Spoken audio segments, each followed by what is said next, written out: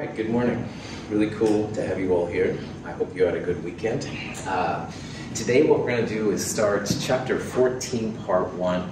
And in Chem 221 and Chem 222, we have vaguely mentioned acids and bases a little bit, but we haven't gone into a very detailed explanation as to what the heck's going on because we haven't talked about equilibrium. And now, after last Monday, when we talked about equilibrium, we can now really get into what acids and bases are all about and stuff and check it out. We'll talk about pH and jazz like that. So that's what we're going to do today. This Wednesday, as a quick reminder, make sure that you bring the completed identification of an unknown compound lab that we did last week. You'll turn that in right away.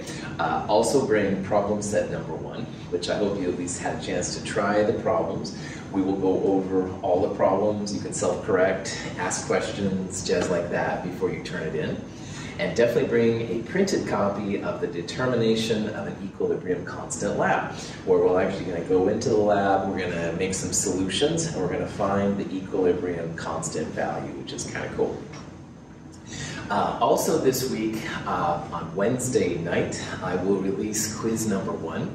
And Friday by 9 o'clock, make sure you turn in quiz number 1 as a PDF file. So Wednesday, right after my afternoon lab is done, on our website, mhchem.org/223, I will place a link for quiz number 1 as well as in Discord and stuff like that. And you're responsible for downloading it, completing it, and then you'll email it to me by Friday at 9 o'clock. And also this Friday at 9 o'clock, if you haven't done so already, pick a class presentation topic. Just about anything in science is fair game this term, which is pretty cool. You do get a couple of points if you reserve your topic by 9 o'clock, all right? If you don't know a topic, you can say, hey, Russell, pick one for me, and I will try to pick one that I find interesting, all right? I prefer that you find something that's interesting to you personally, but I can help you do that too. There's a list of ones on our website that have been claimed already, and also some suggestions for ones which are still available. Cool. Any questions? Any of that kind of jazz? All right. pH and hydronium are related. And in a nutshell, the amount of acid you have is proportional to this H3O+, which is the hydronium ion.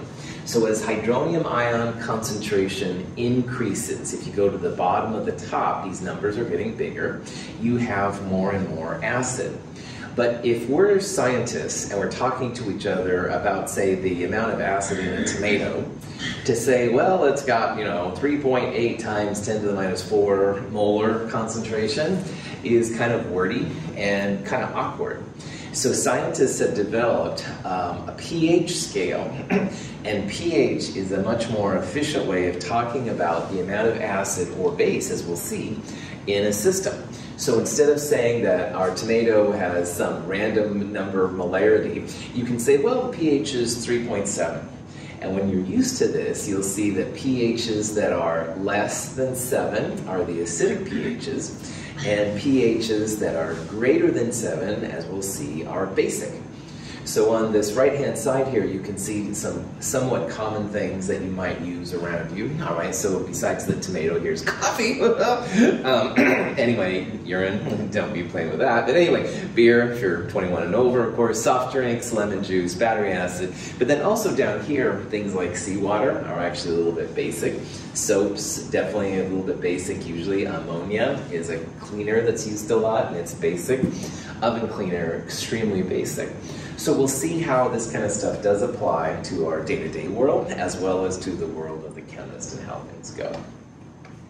So if you don't remember basically anything about acids and bases before, that's okay, because we're going to go through all of it now and check it out. The first thing you need to know about acids and bases is that there are strong acids and bases, and there are weak acids and bases.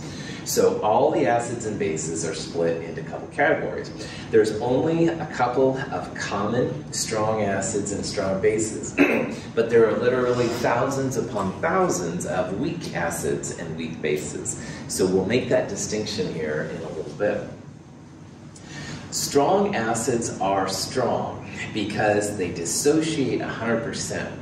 So in the last section, we talked a lot about equilibrium, where we use double-sided arrows to represent reactants going to products, products going to reactants. When it comes to strong acids and strong bases, we're going to go back to using a single direction arrow. And that just shows that all of the reactants are turned into products, or there's no reactants left over. So HNO3 is nitric acid, is considered a strong acid in water. It reacts with water 100%, which is what that arrow means. It turns into hydronium, which I talked about earlier, which is the hallmark of acids, and then a nitrate ion. When a few drops of water are added to solid calcium hydride, a violent reaction occurs that produces hydrogen gas. Strong acids and strong bases, which is really what more this hydride thing is, very active. They'll do something. They're not just going to sit there, all right? And when you see something happens, that means that there's definitely something pushing to the product side. So the equilibrium systems a lot of times are weaker, like the reactants go a little bit to products, but then a lot of them go back to reactants, so it's not quite as impressive. The strong acids and strong bases, on the other hand, oh boy, they will put on a show for you. They will often do something. You'll feel the heat being created if you use them, stuff like that. When nitric acid, HNO3, encounters a water molecule, it forms an acidic solution by donating a proton, the H+ ion, to the water to form a hydronium ion and a nitrate ion. Now in Chem 221, if you remember, acids were always species where the H was listed first, and that just tells the chemist that that H is acidic. So some compounds will have other hydrogens, but only the first ones, and the official way anyway, are the acidic ones. And what happens is that hydrogen goes to water, all right, and it makes the hydronium ion, H3O+, and as that H plus goes over here, it makes water then have a positive charge, hydronium. And as the HNO3 loses an H plus, it becomes negative. This is the nitrate ion that we've talked about. So forming hydronium like this is a good example of making an acid. And it's an acid because of the hydronium. The hydronium is literally kind of what makes an acid an acid. Now, as I said earlier, there's only a couple of strong acids and a couple of strong bases that are strong, at least common ones. And in this class, it's going to be super important that you know the 5 common strong acids. And those are nitric acid, hydrochloric acid, hydrobromic acid, hydroiodic acid, and this is perchloric acid. Those 5 acids are going to be things that you want to know what's going on. There's going to be literally thousands of weak acids, all right? But there's only going to be, for us anyway, 5 strong acids. So if you see an acid that's not on this list and I don't say anything, then probably it's going to be a weak acid, and that's really helpful. Now in the real world there are a couple of other strong acids, definitely, but they're rare, all right? They're not very common. But these 5 will pop up quite a bit. And again, all of them, what it means is that you're going to use a one-sided arrow, the individual version, and the acidic hydrogen goes to water to make hydronium and chloride. So this is for HCl. If this would have been perchloric acid, you would have ended up with hydronium as well, and then ClO4 minus, the perchlorate ion would be left. I don't know who has this car, but it's the coolest car license plate ever. HCl, oh yeah. I've never seen an HBR, but if you happen to see a license plate with one of these things, send me a picture. Anyway, one of my students sent me this and I was dying. But anyway, okay, I'm kind of a dork for acids and bases, I'll be totally honest. Moving on. Questions on strong acids I should have asked. Good. Anyway, all the other acids, for us anyway, unless I tell you differently, are considered weak acids. And weak acid just means that it's not going to be totally one-directional. We're back to equilibrium, all right? So acetic acid is an acid we've been dancing around since Chem 221 as well. Sometimes the H that's acidic is at the end, sometimes it's at the beginning. It's a real nightmare compound to teach about, I'll be honest. We're going to use acetic acid a lot in our upcoming conversations, and sometimes the acetate ion is OAC minus. That's a common representation. So instead of writing CH3CH2H, you can just write HOAC, and that's a common way to do it. So I'm introducing it here. So acetic acid, a weak acid, also reacts with water. As an acid, it also makes hydronium, and the H plus, when it goes away, makes acetate. But the difference here is that this now is an equilibrium, all right? And they feel that about 1 of every 10,000 acetic acids goes to hydronium, but the ones that do go to hydronium oftentimes will go back with an acetate ion and reform acetic acid. This is the Lewis structure for acetic acid. This is the acidic hydrogen. When it pops off and you have a negative charge right there, this is a resonance stabilized charge. So it's a somewhat stable ion when it forms, but it's also happy to take that H plus back from hydronium and make acetic acid again. So just realize that if you see HOAC in the future, it will mean acetic acid. If you forget, definitely ask, all right? But it is a common representation for acetate and acetic acid. So most acids that we'll talk about are going to be weak, and that just means we use the equilibrium double-sided arrow, all right? If it happens to be one of those 5 strong acids, one-sided arrows. We don't have to worry about equilibrium. Any questions on that? Now, bases are the same kind of game. They're strong and weak acids and bases. And there's only a couple of strong bases. But like the strong acids, if you have a strong base, it just means it dissociates 100% in water. So what that means in practical world, we're going to use a single arrow.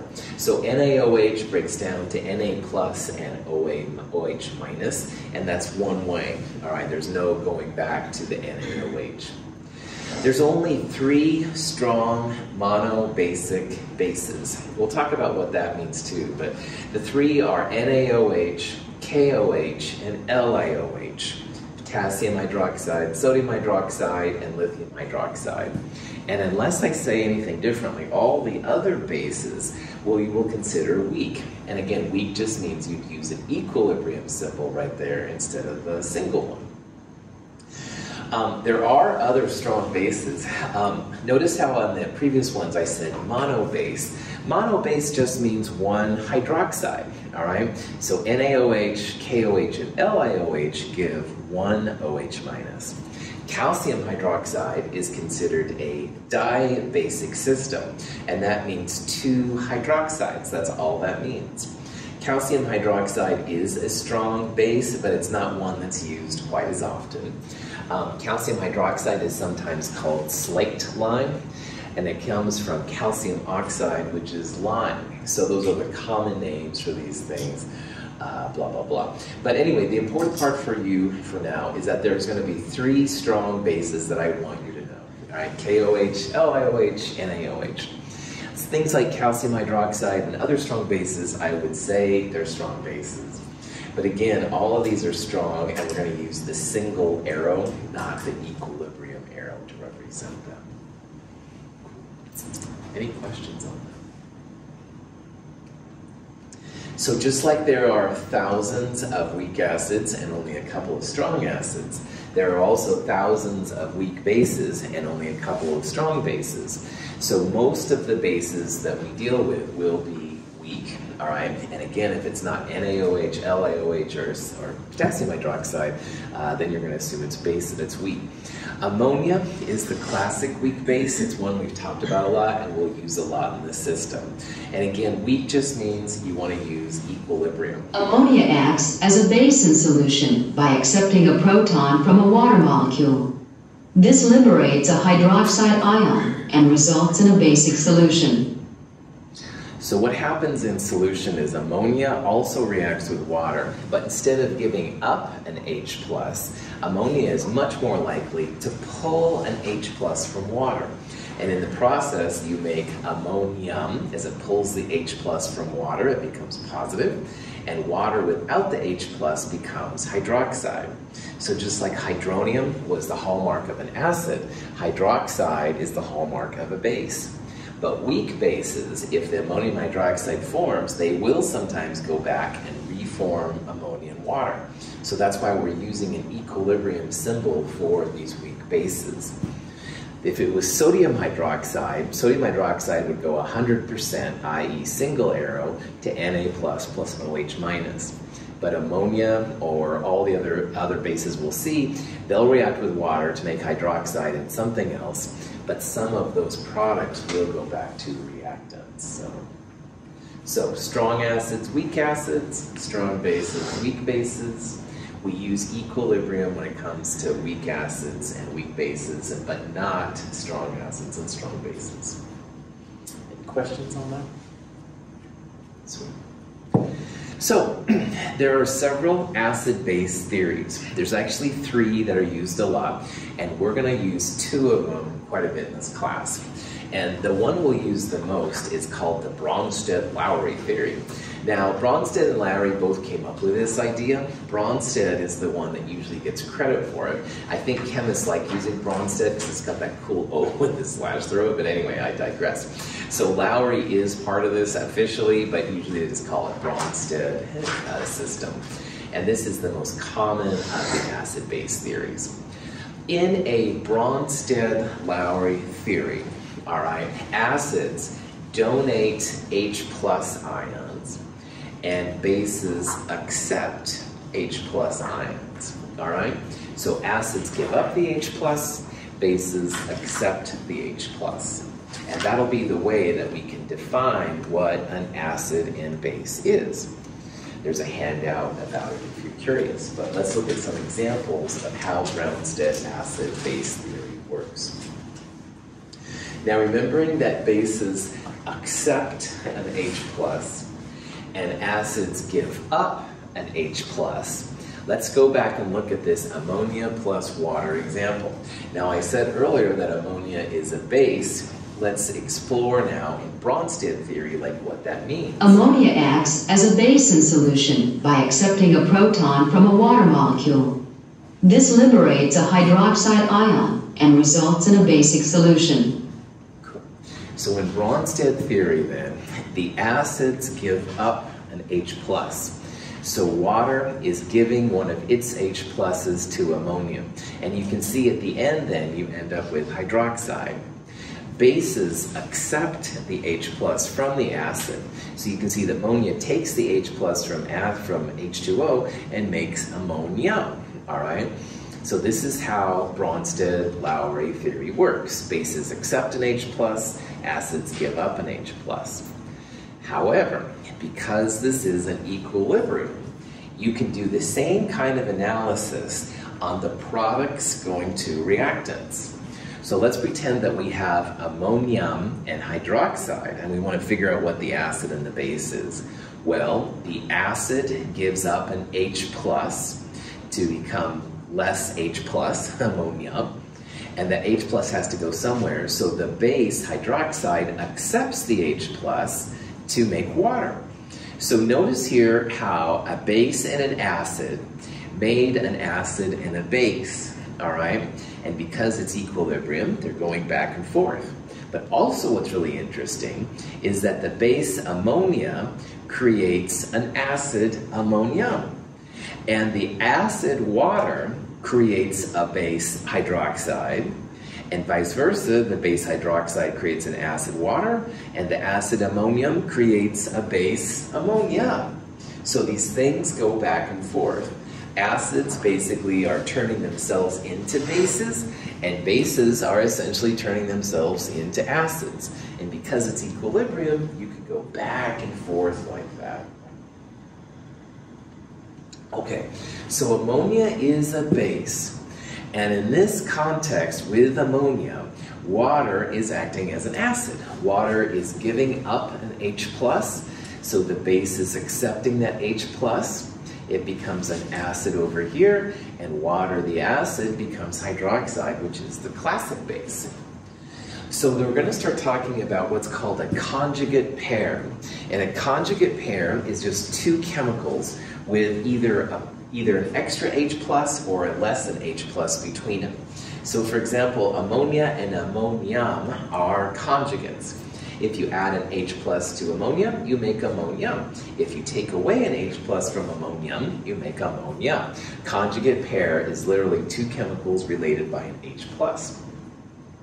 Water and hydroxide are also conjugate pairs. Excuse me. If you take away an H plus from water, you have hydroxide. But if you add that hydroxide back there, it makes water again. So these reactions have two conjugate pairs. One's an acid, one's a base. If you can't remember which is an acid and a base, the one with more hydrogens is the acid. So if you're looking at this, you're like, water, hydroxide, which is which? Well, water has more H, hydroxide has less H. That means water is the acid and hydroxide is the base. Any questions? Water is a kind of a player unto itself. Now here's another example. This is a hydrogen carbonate ion, HCO3 minus. And again, notice how that H is listed first, so that means it has some acidic properties. Hydrogen carbonate reacts with water. Because it's an acid, it gives up the H plus here and makes carbonate. So hydrogen carbonate and carbonate are conjugate pairs. This is the acid. It has more H plus than carbonate, the base. But water here is acting like a base. So water here is actually accepting the H plus from hydrogen carbonate to make hydronium. So in the last example with ammonia, water was the acid, but here water is the base. So you can see here that water sometimes is acidic and sometimes it's basic. In this example, it's a base, but with ammonia, it was an acid. Water is very, very flexible, and it depends what else it's with to define how these things are going to go. So the question here then is, which of the following is not an acid-base conjugate pair? And what you want to do here is, first of all, two things. The acid and the base conjugate pair have to be related by an H plus, all right? So for example, this one here, it would not be a good example of that, because this one doesn't have an H plus, it's true, but it also doesn't have an oxygen. So this is not a conjugate pair, all right? You don't have an H plus, plus or minus. Now, of the other ones down here, all right, these are all conjugate pairs, like HF minus and H plus is F minus, and F minus plus and H plus is HF. And same thing down here. Here's nitric acid. If you take away an H plus, it's NO3, and NO3 minus plus, the H plus is that one. So the only one that's not a conjugate pair is that first one. Conjugates literally just have plus or minus an H plus. All right, you're not going to have anything else going on. And there's an oxygen here that this one doesn't. If this would have been ClO minus and this would have been HClO, then it would have been a conjugate pair. Or if this would have been HCl and Cl minus, but not as is. Any questions? Without the addition of any other substances, two water molecules can interact with each other to produce a hydronium ion and a hydroxide ion by transfer of a proton from one water molecule to another. This process is called autoionization. In these courses so far, we've seen how water has real special properties. So, for example, we saw it has a high heat capacity. The 4.184 number is actually really high for most substances. We also saw how water undergoes hydrogen bonding in Chem 222. So water has much higher boiling points and stuff than other things. One more thing that's really unique about water is that it undergoes what's called autoionization. And autoionization is just the fact that water can be both an acid and a base. So if you have two waters next to each other, one of them will take an H plus and take it unto itself, and you'll end up with a hydronium and a hydroxide. Autoionization just means that some of the water breaks down into hydronium and hydroxide, it auto-ionizes. It goes from neutral H2O into things with ions, H3O plus and hydroxide. Not a lot of compounds do this, and this is one of the things that makes water really unique. And what that also means then is that any sample of water, you're going to have some hydronium and some hydroxide at the same time. Not very much, but you will have a little bit. And this is again just due to water's ability to act as both an acid and a base, and not very many compounds do this, that's for sure. Scientists have studied this reaction a lot, and they found an equilibrium constant. Now, the reaction that you would look for would be two waters, which are liquid at 25 degrees Celsius, and that goes to hydroxide times hydronium. So if you wrote this out, you would say 2 H2O liquid in equilibrium with hydronium and hydroxide. They give this equilibrium constant a special symbol. It's Kw, and it's equal to the hydronium concentration times the hydroxide concentration. Why are the waters not in the Kw expression? What parts of a chemical reaction do you not put in an equilibrium constant? Liquids, that's right. Liquids and solids, that's right. So the waters that are liquids here aren't part of the equilibrium expression. We would just like divide by 1 here, basically. So Kw here for this reaction equals hydronium times hydroxide. And the equilibrium value, the K value they find, 10 to the minus 14 at room temperature, 1.00 times 10 to the minus 14.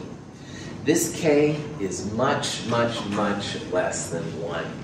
So does that mean for this reaction that we have more reactant, water as a liquid, or more product, more hydronium and hydroxide? More reactant, well done. Anytime K is less than 1, and this number is much, much less than 1, you're going to have much more reactant than you have product.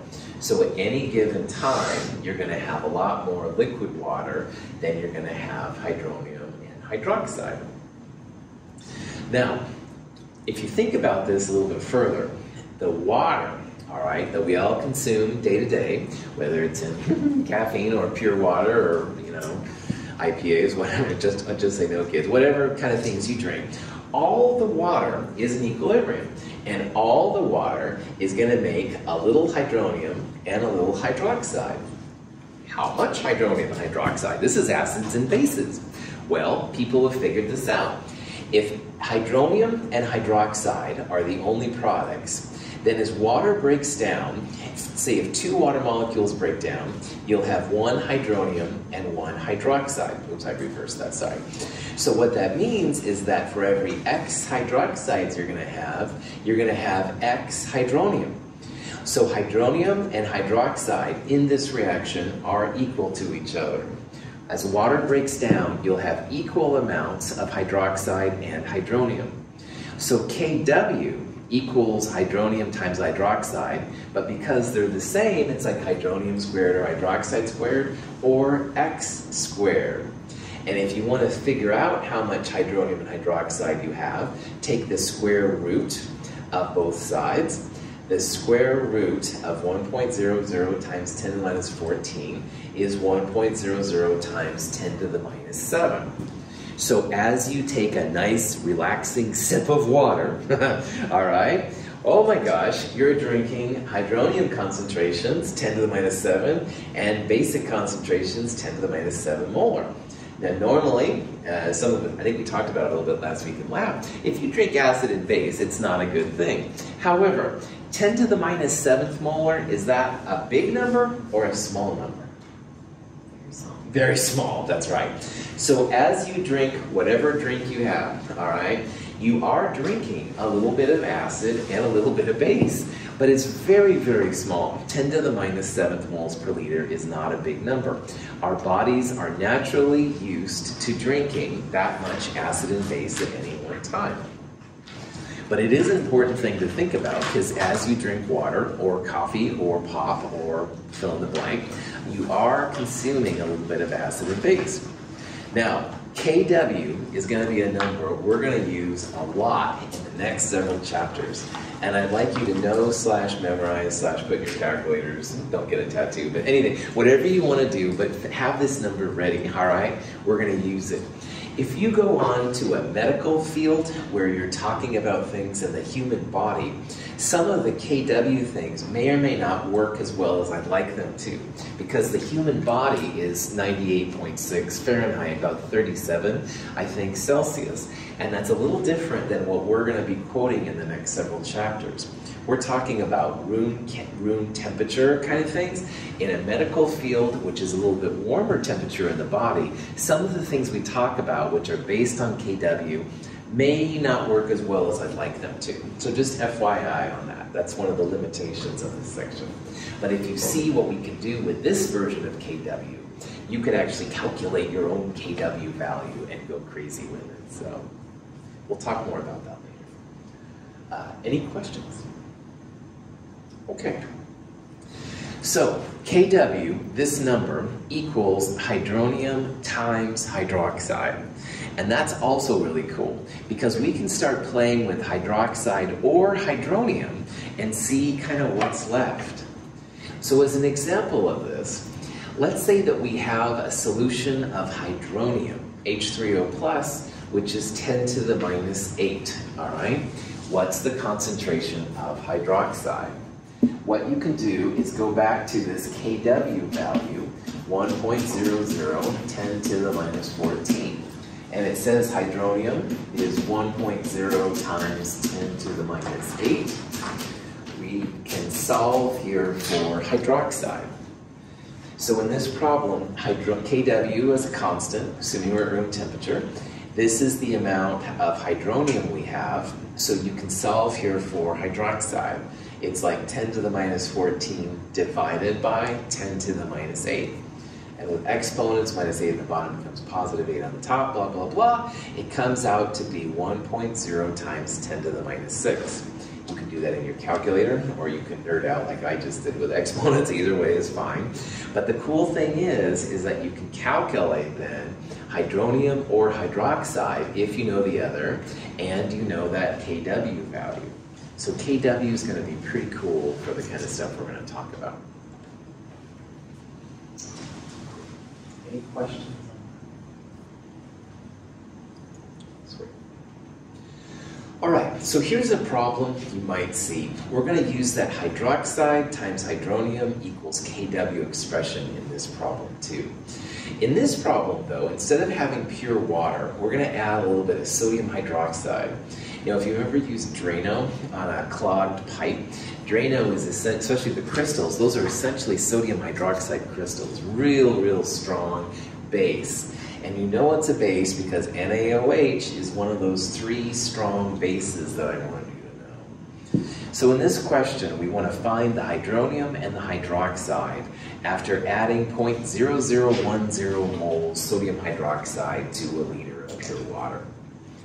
So to do this kind of problem, we'll start with the KW expression once again. 2 waters in equilibrium with hydronium and hydroxide. Now, Le Chatelier's principle is something we talked about at the end of chapter 13 last week. And Le Chatelier's principle was basically if you add something, the reaction tries to adjust to get away from what you're adding. In this problem, we're adding hydroxide, sodium hydroxide. And if you start adding hydroxide, which is a product in this reaction, does that mean that this reaction is going to be shifting to the left side, the reactant side? Will it shift to the right side, the product side? Or will it just stay the same? What do you think? To the left. Absolutely. Well done. It's going to shift to the left. You start adding a product, the reaction's going to shift away from what you add. It's going to shift to the reactant side. So in this problem, we predict that this reaction is going to shift to the left, to the reactant side. Hydronium was 10 to the minus 7th in a neutral solution. When we took the square root of Kw, that's the value, that's the neutral value. By knowing that this reaction is shifting to the left, your hydronium is going to be less than 10 to the minus 7th. Hydroxide is going to be blasted out here as we add this in, but hydronium is actually going to go down in the process. So check it out how we use Le Chatelier's principle to make a prediction anyway as to what approximately the hydronium is going to be. It was neutral solution was 10 to the minus 7th moles per liter. We will expect a concentration less than 10 to the minus 7th. Oh, Russell, you hand wave so much. Okay, I totally understand. Let's set up the ice table. Woohoo! An ice table again, initial change and equilibrium. Now, water is a liquid. We throw that out. We don't need that. Now, initially, let's pretend we don't have any added hydronium, but the hydroxide, 0.0010 divided by 1 liter, is 0.0010 moles per liter. Now, as Kw kicks in, some hydronium and some hydroxide will be made. So the change part here would be like plus X, and then at equilibrium, you'd have X for hydronium and 0.0010 plus X for hydroxide. And again, this expression we're using here, that's the Kw expression we talked about, the 1.0 times 10 to the minus 14. So if these are the values at equilibrium, then we can set up Kw equal to X times 0.0010 plus X. And again, Kw is 1.00 times 10 to the minus 14. Now, at this point, all right, if we used what we talked about in the last section, you'd multiply X by both of those. You'd have X squared plus 0.0010X. And if you put Kw on the other side, you'd have minus 1.0 times 10 to the minus 14. That would be a quadratic formula. You could set up, if you've got that cool solve button on your calculator, you could set it up that way. However, in this section, I'm going to do a lot of things to try and hopefully keep you from doing quadratic expressions. There's nothing wrong if you want to do quadratic expressions all the time, and some people really like it. So, Alfonso, if you like doing quadratics, you do it, man. No problem at all. However, lazy chemist, in our example here, X was the 10 to the minus 7th moles per liter when it was neutral solution, all right? And Le Chatelier's principle said, as we move the reaction to the left, we add hydroxide, it's going to move the reaction to the left. What was 10 to the minus 7th before is going to be even smaller now as you add hydroxide. So what this means is because X is so much less than 10 to the minus 3, it's like 10 to the minus 3 plus 10 to the minus 9. And by sig figs, which I know are those hated things that everybody, ugh, but by sig figs, this X isn't going to make any difference to your number. We did a problem last week in Wednesday where it was like 10,000 minus 1 or 1,000 minus 1. And we talked about how it still is equal to 1,000 or 10,000, whatever number I use. Same thing here. 10 to the minus 3, which is what this number is right now, plus 10 to the minus 7, which was the neutral, is still 10 to the minus 3. And X is going to be even smaller than that. So what this means, we are absolutely justified in pulling out this plus X. And that'll keep us from doing the quadratic. Now, Alfonso says, man, I really want to do it, Russell. Go for it. It's not a problem. Don't trust anyone over 40, and I don't know why I'm talking about that. But anyway, if you don't believe me, go through the quadratic, man. It's no problem. But I promise, pulling out this plus X is okay, because 10 to the minus 3 plus a number much less than 10 to the minus 7, it's still going to be equal to this one right here. Questions? Okay, So if you can assume hydroxide is literally equal to 10 to the minus 3, this problem is a heck of a lot easier. Instead of having x times 0.001 plus x, we can just pull out this plus x and say it's x times 0.0010. And remember, x is the hydronium in this problem right here. It was the value of hydroxide too, but this x is so small here, we're just going to pull this out. So we're going to solve directly for hydronium here. We know Kw, 10 to the minus 14. This is our unknown, and this is the hydroxide, 0.0010. So, 10 to the minus 14, Kw, divided by 0.0010, value 1.0 times 10 to the minus 11 molar. And at this point, you should go back and double check that your instructor isn't just full of strawberries here. Because I said 10 to the minus 3, which is this number, plus x was going to be basically equal to 10 to the minus 3. Well, 10 to the minus 3 plus 10 to the minus 11th, oh yeah, that's still 10 to the minus 3. By sig figs, as you add, you cut it off at the doubtful digit. This 0 right there is the doubtful digit. This 1 doesn't begin until many, many, many, many numbers to the right of the decimal line. So hydronium here, 10 to the minus 11th moles per liter. All right, any questions on that? So in this problem, this is something we'll talk about. This little plus x, if we include it, would make it a quadratic. But sometimes you're totally legit pulling it out because x plus a bigger number is basically still equal to the bigger number. And that'll be helpful to us as we go through these. Okay. So hydronium, 1.0 times 10 to the minus 11th, all right, which is a very, very small number. You add hydroxide, hydronium goes down. And that's what equilibrium is all about here. Le Chatelet said you add hydroxide, it moves it to the left, so hydronium goes down quite a bit, and it certainly did. So we would say that this solution is basic, all right? And it's basic because we have more hydroxide, 0.0010, than we have hydronium, 1.0 times 10 to the minus 11. So basic just means more hydroxide. Hydronium, or more hydroxide. Acidic means more hydronium. But man, talking about 1.0 times 10 to the minus 11th versus 1.0 times 10 to the minus 3, snoozeville.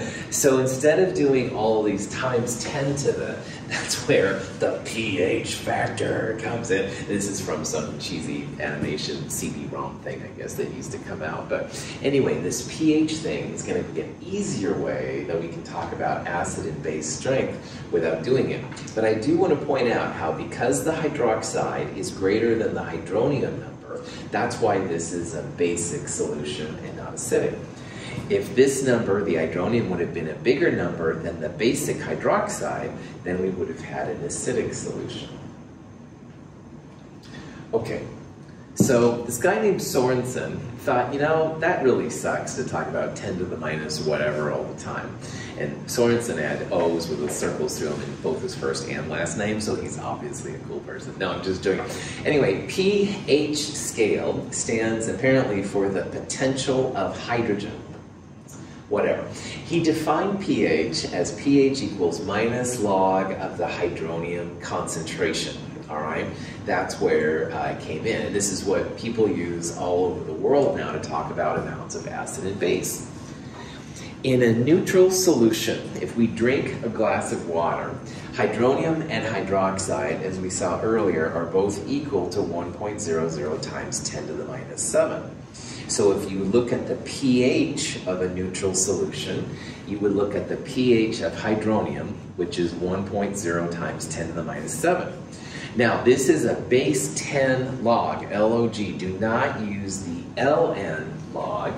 However, if you have to do base 10 log, for example, log x, you can go natural log of x divided by natural log of 10. So if you have a calculator with log on it, this is going to be an advantage in this section, absolutely. That being said, if you only have it calculated with ln, you can do LOGs, and sometimes you can go through the catalog and search and find a hot button, whatever, but you can also do it this way too, but make sure you use base 10 logs, not natural logs. So for pure water, pH comes out to be 7. So a neutral solution of water, or for anything, first of all, has a value of 7. And what that means is that hydronium and hydroxide concentrations are the same. So we'll talk about a pH of 7 as being neutral, all right? That just means it's not acid or base free. It means that acid and base are equal to each other at a very low concentration. This is what we drink, so FYI. Questions? Okay. So here's a question. Earlier we went through the calculations, and for a 0.0010 molar sodium hydroxide solution, what's the pH of that solution? So we would look at the hydronium, the H3O plus concentration, and we saw after my quick and dirty kind of cutting the X out thing that hydronium was 1.0 times 10 to the minus 11. So pH equals minus log of 1.0 times 10 to the minus 11. That's 11.00. So your pH of that solution is 11.00. So in the pH scale, bases have pHs larger than 7, like this one right here. There's more base than acid. It was 10 to the minus 3, which was greater than this 10 to the minus 11, so we said it was basic. Well, now we see right away that, hey, base is pH of 11. That's always going to be basic. Neutral solutions, pH are equal to 7, or pretty close, depending on what you're doing. And acids have pHs less than 7. So just realize that even though this is an acid scale, more acid means small pH. And more base, as it turns out, means high pH, which is a little bit backwards. But once you get used to it, it's pretty chill. Now, if nothing else, after this, you should know that Public Enemy are not scientists. Base, how low can you go? Bases are higher. Anyway, Chuck D of Public Enemy actually has an MBA, which is an excellent degree unto itself, but he's obviously not a scientist. And Flavor Flav, who was in the Flavor of Love on VH1, well, I'm not even going to go there where he is, but anyway, just really, you know, that poor Public Enemy doesn't do a good job in terms of acids and bases. Put the big L of loser on my face. Anyway, just realize, yeah, bases, actually pHs are higher. How high can you go? All right, really dumb, I know. Acids, low pH, bases, high pH, pH of 7, neutral. Questions? Good. If I have a solution with a pH of 10.5, it could be lame, but that's not the correct answer here. Do you think that pH of 10.5 means acidic, basic, or neutral? What do you think?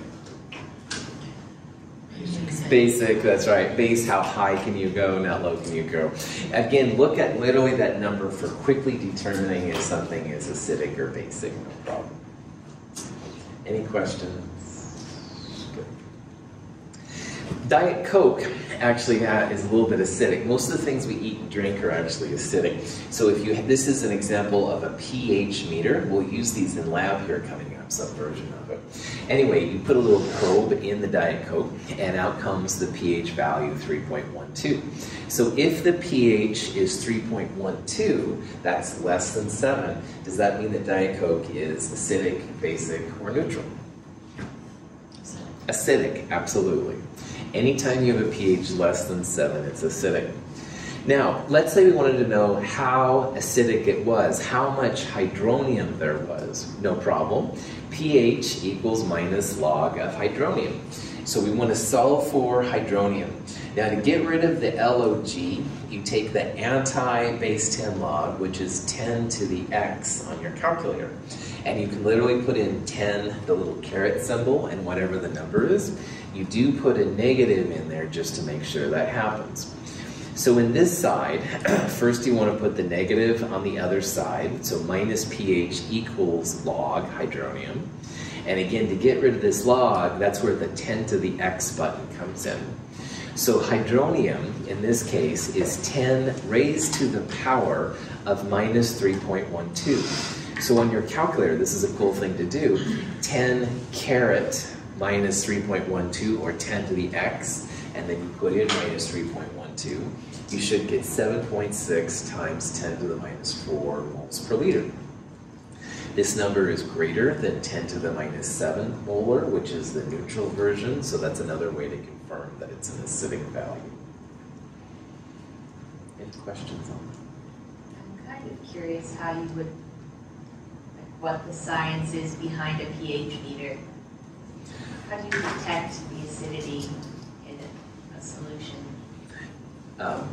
Physicists and engineers are really good at finding conductance, which is in a chemical level, like when you have more or less H pluses on one side versus the other. All right, this is a really dumb level because I may not be the best person here, Julian, to talk about it. But more acid just means that you have more H plus. So you have like a stronger voltage difference, basically, all right? And you can have probes, for example, that measure the hydroxides more than the H pluses. And as you had more hydroxides, more bases, you would have also a different potential. But it's basically a difference in voltage, yeah. And there's a class in chemistry, instrumental analysis, and they go into that a lot more than I've done. But that's kind of like a very basic example of why it works and stuff, yeah. It's really cool. In a nutshell, so good, very good question. Very cool question. Other questions? Didn't they like take Diet Coke and then put a dead rat in it?